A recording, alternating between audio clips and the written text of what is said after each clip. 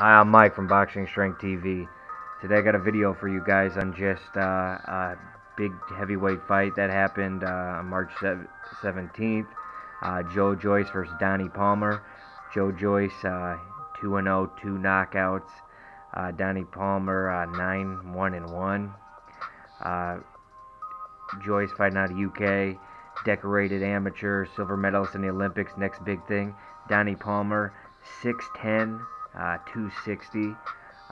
No opponent to take lightly, especially for your third fight in the pros, regardless of your amateur experience. So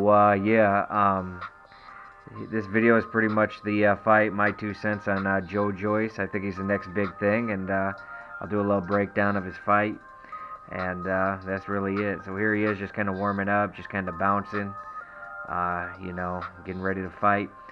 6'6", 250. Just moving, on his feet, just real light on his feet, perfect angles, nice jab, just bouncing, just setting everything up off that jab. Nice right hook to the body, combination punches. At this point, Donnie Palmer's like, shit, I've never seen anything like this. And now, there's Joyce giving different angles, jabbing to the body. Boom, knockout. I mean, I'm telling you guys, Joyce, he can do this to anybody in the world. I think right now he's a top 10 heavyweight, for sure. I don't see who's gonna beat him coming up.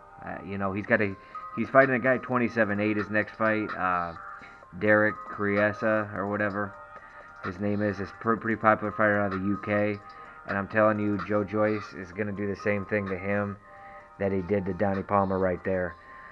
Joyce, he's going to be a top heavyweight. He's the new breed of heavyweights.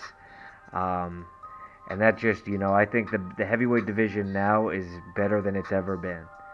And I could argue that all day because these guys are just bigger and more athletic.